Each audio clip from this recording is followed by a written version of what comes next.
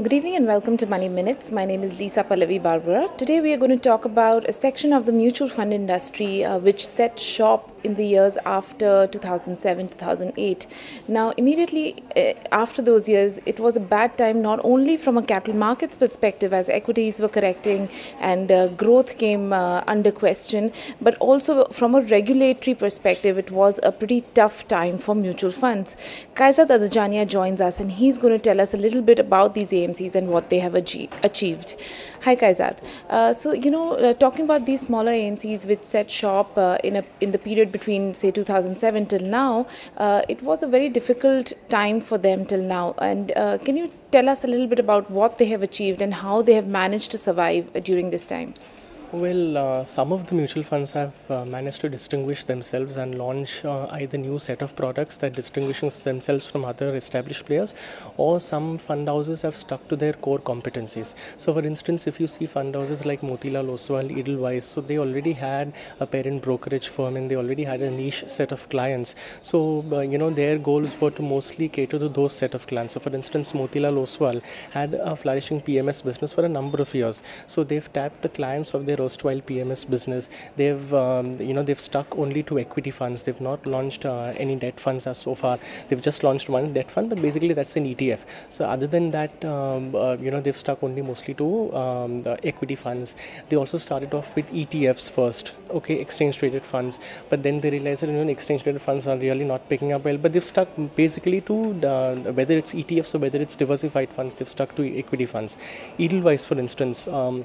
They said that everybody has a large cap fund, everybody has a mid cap and a small cap fund, so they don't want to go down that path. So let's target only HNI investors, your high net worth individuals. Now, by targeting HNI investors, they said that these guys they are sophisticated, smart investors, so we'll devise products catering to those needs. So people like them have managed to distinguish themselves from others, while there are other players like, let's say, Mire or Pramerica or funds like that. They have launched those plain vanilla diversified products that others also have. So some fund houses in this lot, their goal is not to become the largest player or the largest 5 or the largest 10. Their goal is to become a niche player. There are others like, let's say, Axis Fund or Pramerica Fund or Mire Fund that have ambitions to becoming large giant players in the future. So that's how these new AMCs which have been launched in the past 6-7 years have played out.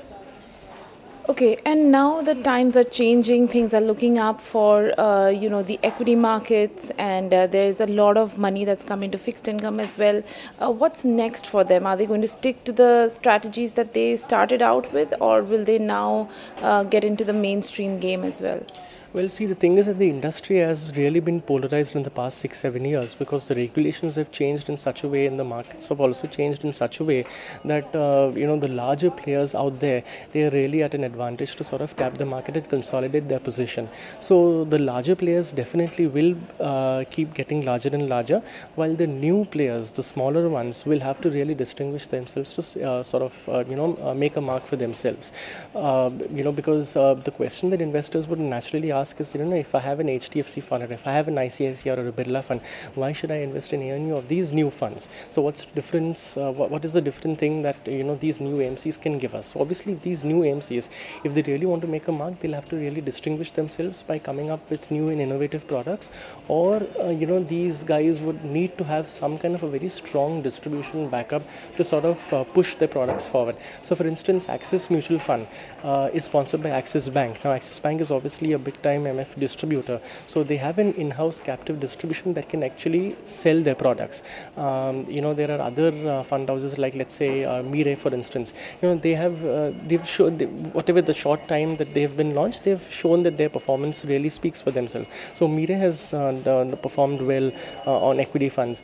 You have people like Edelweiss and Motilal, they are niche players, but anything apart from these, they'll really have to any other player apart from these players, they really have to either offer new and innovative products, or you need to have an in-house distribution.